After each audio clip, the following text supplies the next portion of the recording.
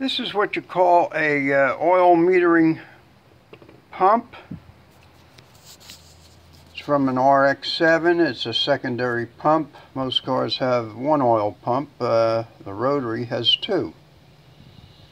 As you can see, on the bottom here where it bolts to the side of the block,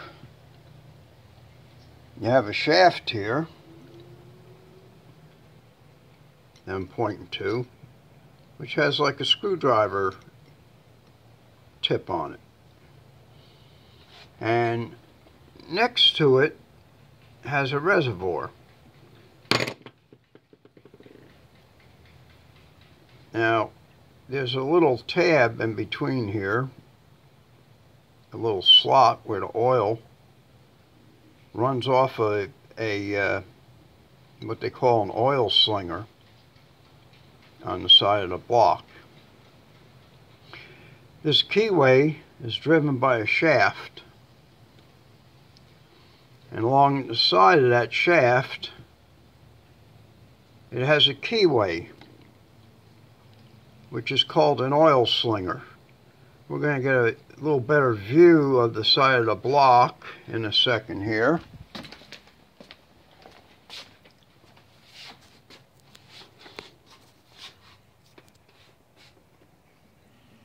So you can see what I'm talking about.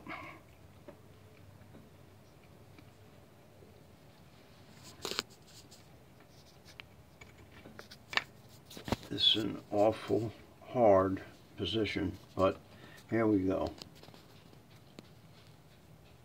Now, as you can see on the side of the block there,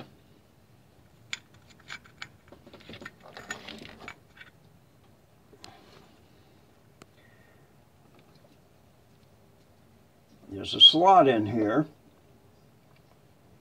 for a screwdriver. That's the drive that turns the pump. And alongside here, this little hole here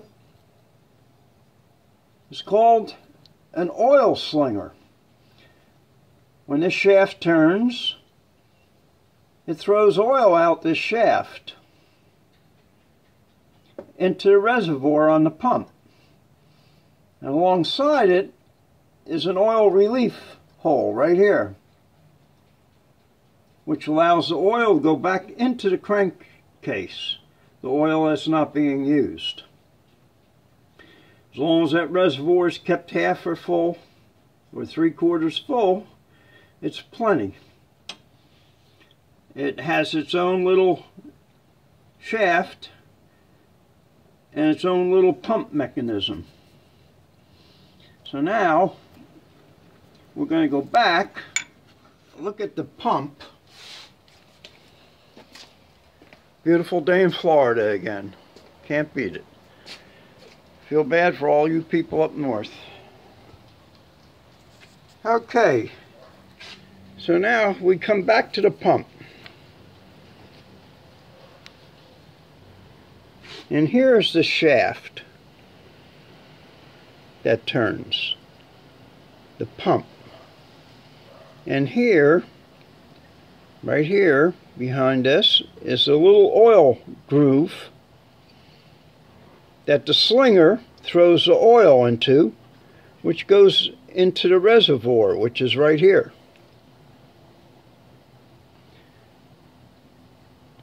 And that reservoir pumps the fluid to these 4 openings, and each one goes to a different spot on the top of the motor to lubricate the rotors when they're under severe pressure, especially when you're winding up the high RPMs. This helps the rotors last. Mazda had a lot of problem in the beginning with rotors and oil, and they burn up a lot of motors they had to replace, and this was their answer to it, to lubricate the upper cylinders, or I should say the upper rotors. There are no cylinders. So here's the little mystery pump, and here's the lever. As you press the accelerator, this lever pulls up and it opens up the valve and allows more oil into those metering valves. It's spring loaded, the spring's off this one, but anyhow, this pump's been modified. We have an opening here for a hose or a line, 1/4 inch line. What we're going to do is we're going to block off this pump and stop the engine oil, the dirty crankcase oil, from going into the upper cylinders. So what we've done, we've put an inlet here for fresh oil, and on the back side here, where the oil slinger would normally sling the oil into the reservoir and into the motor, we've come up with a solution. We have a plate, thin aluminum plate, which is very precision, that fits over and bolts in between the motor and the pump. And what it does on the back side,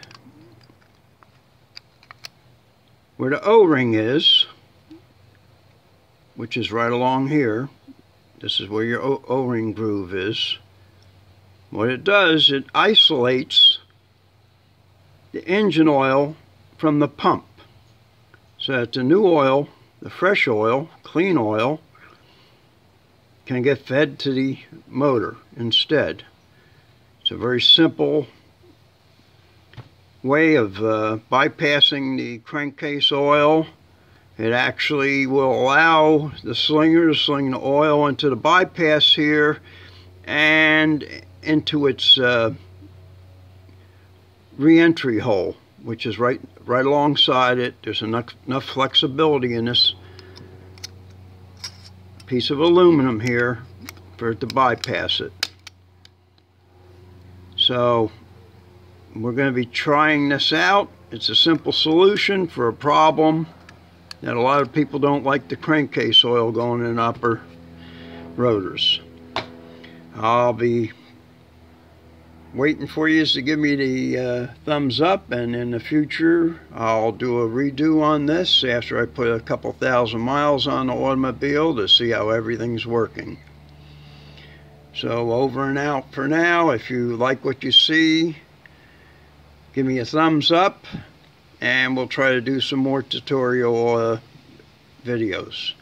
Thank you very much. This is Ray signing out. Bye.